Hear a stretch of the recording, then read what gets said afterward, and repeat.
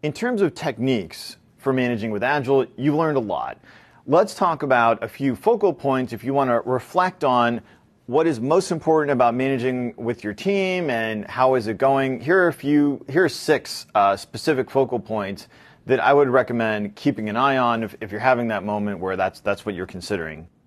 The first one is the strong inputs. Remember the pizza versus the tree bark? Well, the effort is going to dry up and die and go hungry if you're just eating tree bark. You need to bring that pizza and drive narrative collaboration with it.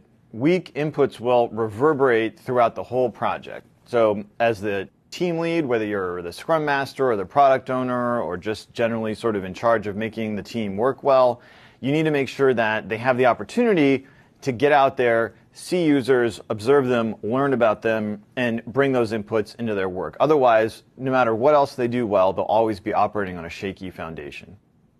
Create an environment for self-organization. This is one of the most important and also most subtle items in managing with Agile. As I said in the very beginning here, it's very challenging and it takes practice. So be patient with yourself, but remain diligent about making this happen. Some of the hardest things to do here are to pick the rules that you want to use with Agile, so the techniques from Scrum or XP, Kanban, and make them explicit, which is one of the things that the Kanban suggests to us and is generally a good idea, and yet minimize those. So you want to minimize the amount of hard and fast rules that you're going to use for your Agile, and you want to isolate them to the ones that you think are really important. Follow those relatively rigorously, and then evaluate them as an experiment. And figure out which ones you want to change, which ones you want to discard, which ones you want to adopt after the fact. The alternative is that you're always kind of like, well, Agile sometimes says to do this, and sometimes says to do that. Sometimes we should accept big changes in the middle of a sprint. Sometimes we shouldn't. XP says yes, Scrum says no. What should we do this time, that time? It's important that you have a nice explicit view of what practices your team is using at any given time. Otherwise, also the team's going to feel like they don't know what's going on. What are the guidelines about how they worked? And that'll create confusion and stress and a lot of waste.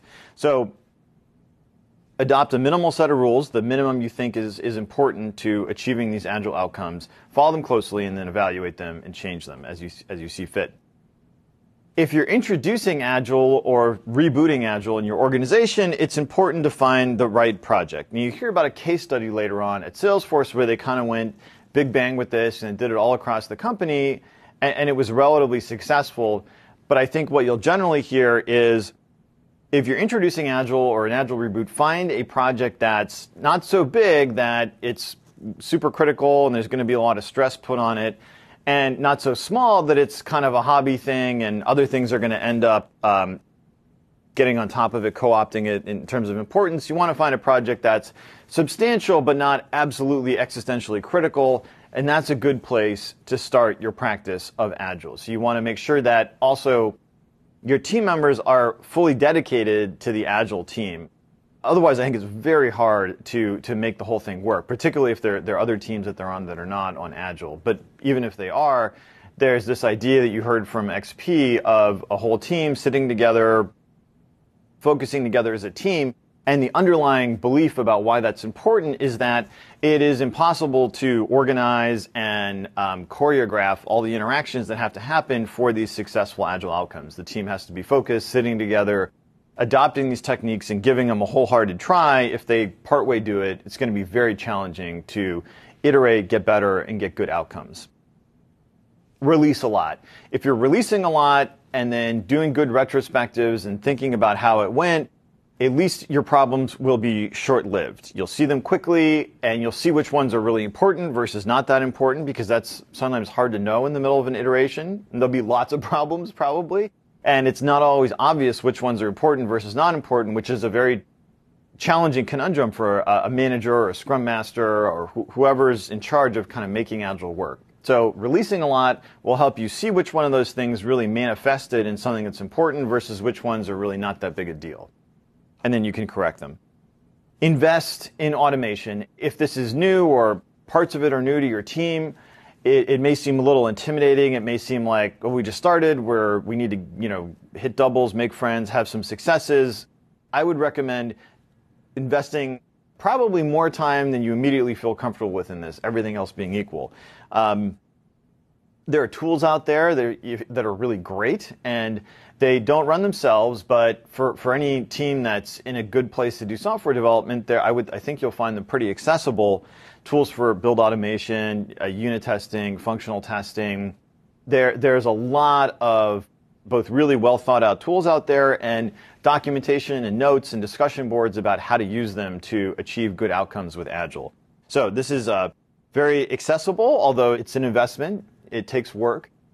And I think that you'll continually hear how important this is to successful Agile teams, especially when they look back on what really helped them get good outcomes.